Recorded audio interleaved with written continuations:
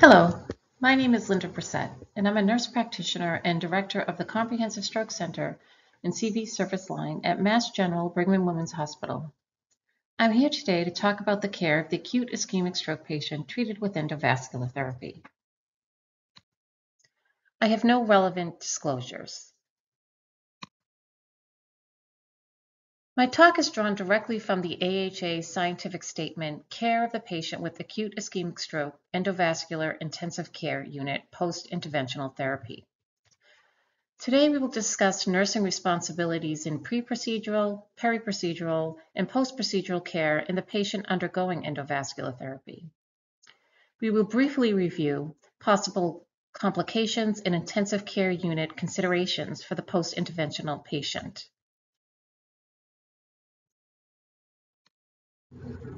To provide some background, intravenous thrombolysis remains a standard treatment for acute ischemic stroke, but after a series of positive results from randomized clinical trials published in early 2015, mechanical thrombectomy has become an additional standard of care for those with large vessel occlusion. Large vessel occlusion occurs in approximately 30% of patients with acute ischemic stroke. The addition of mechanical thrombectomy for stroke required an update to the AHA/ASA 2009 Comprehensive Nursing Guidelines. Nurses play a pivotal role in the care of patients with stroke through coordination of care across the continuum alongside the radiology technologists and the proceduralists. Although nursing roles may vary within the endovascular suite, interventional nurses are often responsible for the pre-procedural, periprocedural, and post-procedural nursing care in this population. Patients with stroke with disabling symptoms attributable to LVO are at high risk for neurological deterioration, airway compromise, and hemodynamic complications. Interventional nurses need to anticipate the needs of the patients, recognize potential complications, and maintain patient safety. Practice guidelines support the performance of a pre-procedural assessment and review. Before the start of the procedure, the nurse should verify documentation by the provider of the patient's history and physical exam, a Mallampati score, an ASA physical status classification score to assess airway and predict the anesthetic and surgical risk. Patients with decreased mental status, posterior stroke, high NIH scores, or major cardiopulmonary disease are more likely to require extra support and intubation. Recognition of patients who may require more aggressive airway management is critical before the procedure. Vital signs, lab results, and NPO status should also be reviewed. Pre-procedure, the nurse should, depending on a role, also check the monitoring and emergency equipment in the room. This includes cardiac monitors, oxygen masks, defibrillator, and code carts. The nurse should also understand the sedation and blood pressure plan. Best practice also demonstrates that the NIH score should be documented before the procedure and could be completed as part of the handoff communication with the transferring department. Although no single evidence-based standard exists for frequency of vital signs in neurological assessments, pre-procedure it is reasonable to assess at least every 30 to 60 minutes and more often if thrombolytics have been administered. Baseline assessments are critical to recognize whether the patient deteriorates and also to anticipate when additional neuroexams might need to be completed. Before the procedure, it is reasonable for nurses to perform and document a neuroassessment and limited baseline assessment, which could include an assessment of the patient's level of arousal, cranial nerves, motor and sensory response, and coordination. In anticipation of any endovascular intervention, a baseline neurovascular assessment of the patient's extremities should also be obtained. This includes distal pulses, capillary refill, skin color, and temperature. Immediately before the procedure, the team performs a universal timeout per the organization's policy. Once the patient arrives in the procedure room, current practice guidelines support the assessment of vital signs, EKG rhythms, pulse ox, end-tidal CO2, pain level, anxiety level, and level of consciousness. Vital signs are monitored every 5 minutes during the procedure. Who monitors the vital signs will often depend on whether or not an anesthesiologist is present. Neurochecks during the procedure should be performed when indicated. For example, if there is a sudden change in the patient's status or presentation. This would be done in collaboration with the treatment team. During the procedure, the nurse monitors for adverse side effects, level of sedation changes in neurological status, and procedural complications. The interventional nurse is aware of possible neurological emergencies, including increased ICP, EVD drainage issues, hypo or hypertension. Careful blood pressure management is key to maintaining sufficient cerebral perfusion pressure to the collaterals to an ischemic penumbra, while also mitigating the risks of complications from excessive hypertension.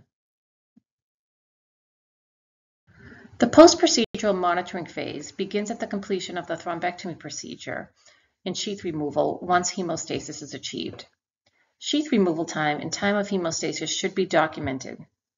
Current evidence supports the completion of a repeat neuroassessment after the procedure and an NIH score. The nurse should monitor for access site complications, including arterial spasm, pain, swelling, bruising, bleeding, hematoma, pulsatile mass, and drainage from the puncture site. The authors of the scientific statement provide some guidance regarding the timing of post-thrombectomy vital signs, neurochecks, and site assessments. If the patient received IV thrombolytics in addition to mechanical thrombectomy, it is reasonable for vital signs and neurological monitoring to follow the same manufacturer's guidelines for IV thrombolytic therapy, which we know is vital signs and neurochecks every 15 minutes for 2 hours, every 30 minutes for 6 hours, and every 1 hour for 16 hours. Because standardization often leads to decreased errors, the AHA scientific statement suggests that even if thrombolytics were not given, it is still reasonable for the nurse to restart monitoring of vital signs and neurological status in a similar manner. So vital signs and neurochecks every 15 minutes for 2 hours, every 30 minutes for 6 hours, and every hour thereafter, according to current ICU standards of care. Of course, the nurse also wants to monitor the access site, distal pulse circulation. And the best practice timing for that is every 15 minutes for 1 hour, every 30 minutes for 1 hour, and every hour for 4 hours. The endovascular nurse should be aware of possible complications of endovascular therapy. During the procedure, the risks include vessel perforation or dissection, embolization to a new vessel, medication side effects or allergic reactions, hemorrhage, and increased intracranial pressure. Post-procedure, you may see things like access site occlusions, injury to vessels and nerves in the soft tissues of the access site, and failure of closure devices leading to bleeding, as well as asymptomatic and symptomatic intracranial hemorrhage. We'll now talk briefly about ICU care. So handoff to the ICU nurse should include the patient's presenting symptoms, the area of infarct, intervention, post-intervention NIH score in the neuroexam, time of hemostasis of the access point, and any complications or concerns. It should also include a family contact if possible and any particular issues to the patient, family or social issues. Nursing care after thrombectomy focuses on airway, breathing, circulation, and supportive care. Nurses' recognition of changes in patient status and early interdisciplinary involvement may minimize acute ischemic stroke complications and improve patient outcomes. The ICU nurse should continue post-procedural vital signs and neurological assessments. They should complete an airway assessment to assess the ability of the patient to maintain and protect their airway. The patient should remain NPO until after swallow evaluation. Cardiac monitoring is a standard for the first 24 hours after stroke to observe for dysrhythmias. This time may be extended for patients who have suspected atrial fibrillation. The nurse should minimize the risk of increased intracranial pressure. They should avoid straining when coughing and suctioning or during bowel movements, reduce excessive environmental stimuli, and cluster nursing activities when possible. In the ICU, VTE prophylaxis should be given unfractionated heparin, a low molecular weight heparin in combination with intermittent pneumatic compression in patients without hemorrhage. Early enteral nutrition is key to recovery. There should be a dysphagia screen and diet consult early on, and an enteral feeding decision within the first 72 hours.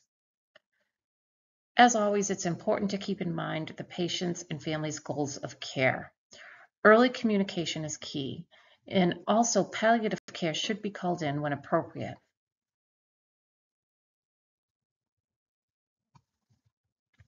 The authors of the scientific statement included highly useful tables that can assist both in nursing training and possibly be used as cues on nursing units. So I recommend looking at the scientific statement in full. In summary, nursing care of the stroke patient after endovascular intervention continues to evolve. Ongoing research is needed to include the appropriate timeframes for assessment and interventions, but this AHA statement by Rogers and her colleagues provides a much-needed update for best practices in post-interventional nursing care. Thank you for your attention.